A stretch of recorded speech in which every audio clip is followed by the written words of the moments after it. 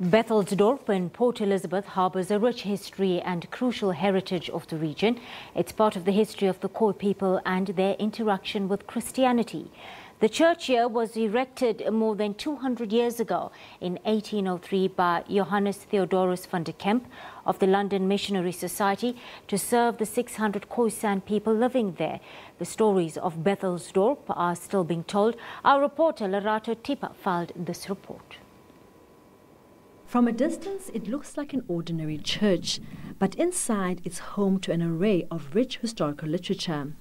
Pride of Place is the oldest Bible in southern Africa, assembled in 1664 and later brought to Africa by missionaries.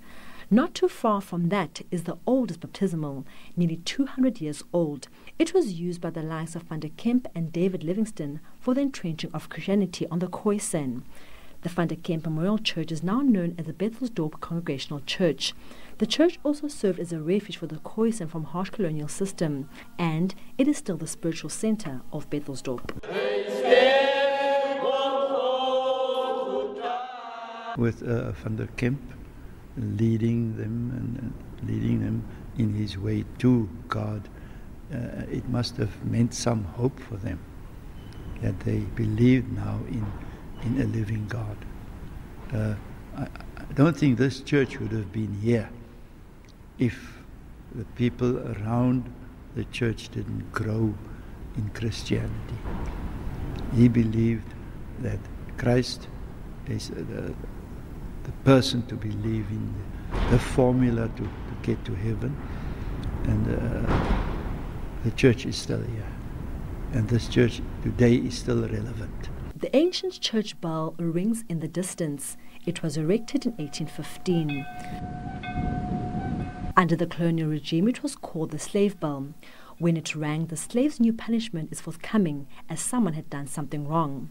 They would then gather at the bell only to be punished collectively, usually made to work in the nearby salt pans for a day without pay. But under Kemp, the same slave bell became a church bell, used to call the Khoi-San to church. We must be very clear. Christianity is the theoretical part of the spiritual part of which the Khoi-San was very aware, because Khoi and San people were spiritual people. So Christianity just came to prove in theory that what we have been doing all this time, praying to God, being grateful towards God, was just the practical thing for them to come and show us. But this area do have significance for us. A square stone house named Livingstone Cottage still stands. It is believed to have housed Dr. David Livingstone. He spent countless hours teaching the Khoi-San about Christianity and how to read and write. This small room also served as his prayer room. Being a mission station, I strongly maintain that it was here for a purpose of help, and it should actually continue that way. Yeah. And the elders of this area should continue with that kind of maintenance and continue with the nature and the recognition of the culture and continue through the legacy of the children, as I said. Evelyn Chetty is now 85 years old. She's one of the oldest residents here. She lived during a hard time and recalls the day her husband was arrested and detained because he didn't have a pass to live here in Bethelsdorp. Like many here, the church became her lifeline. Yeah, I'm in the church, so from that time up to now was here. Yeah, and they help.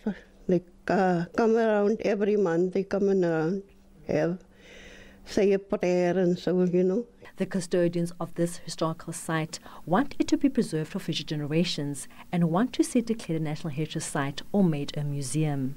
This is the first house that was built next to the church in 1803 and was used to house missionaries. But it is now just a structure with a rich history.